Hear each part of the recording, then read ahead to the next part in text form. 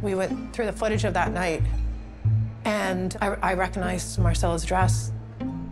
You could see Marcella sitting sideways and my father beside her. And we could tell from what we were watching that she was doing something in her purse. She was fidgeting, and she had pulled her hand out, and she was holding something, and she was thinking about it.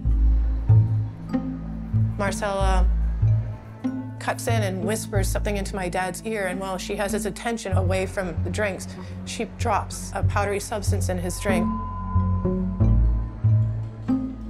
and stirs it a couple of times.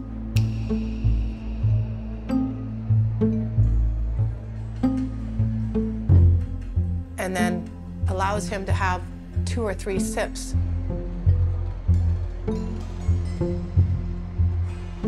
Before she pushes it away and won't let him have any more.